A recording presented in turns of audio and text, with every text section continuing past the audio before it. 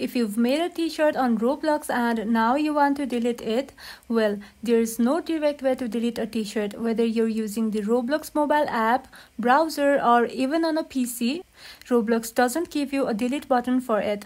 But here's a little workaround you can try from your phone. Open the Roblox app and make sure you're logged in.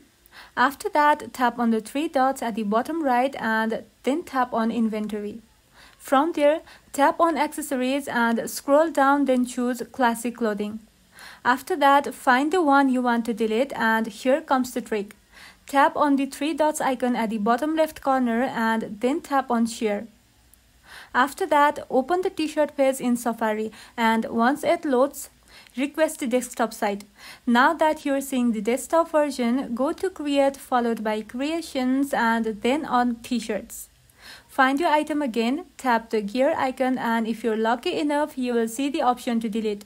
It's not guaranteed for everyone and Roblox doesn't make it easy, but this is currently the only known method, so yeah, it's a bit of workaround, but that's how it is for now.